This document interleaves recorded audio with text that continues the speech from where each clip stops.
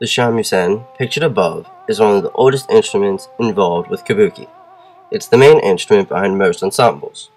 The three strings it's composed of can be adjusted throughout a performance to three different tunings: the Hontsure, Nihigari, and Sansagari. These three pitches can still be adjusted for certain accompaniments. There are two main drums involved with kabuki, the o-tsuzumi and the taiko. The o-tsuzumi is an hourglass-shaped drum made of two drum heads tied together by a rope. That rope can be tightened by another rope running around the middle of the drum. Only one of the heads is struck by the hands, and the sounds and pitches can change by the tension on the ropes. Taiko drums are traditionally large and can be made one of two ways. The heads are either nailed to the body or sewn around iron rings and then laced around each other. These drums are struck by wooden sticks using different methods to create different sounds. The pitch of a taiko drum cannot be changed like a o-tsuzumi because it does not use ropes like a o-tsuzumi, and its vast size keeps it at one tone. Made from bamboo, but the takebue and nohkan flutes are played by the same musician. The takebue flute is the most common, while the nohkan isn't always used. It's not always used because its tonality is not precise by how it's made.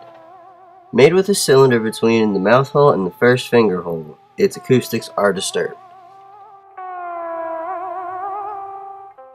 The shamisen is used as a solo or accompaniment instrument. It can be a solo instrument throughout an entire performance.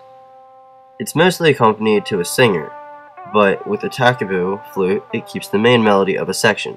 The takebue can be used independently as well, normally when the stage action is a rural situation.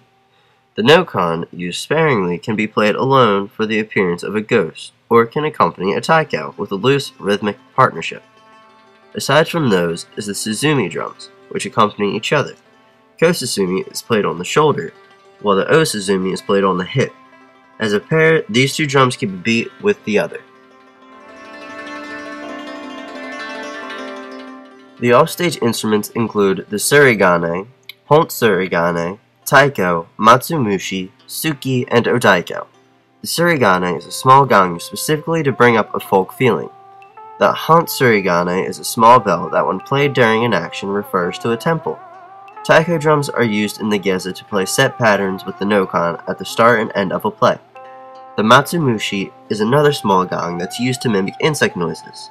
Tsuke are small sticks banged against the stage to reinforce movements and actions in a performance. The most important geza instrument, the o-daiko, is used to call the audience for a performance or to quiet them if they get too loud. Besides that, the o-daiko is used to imitate the sounds of wind, waves, and falling snow.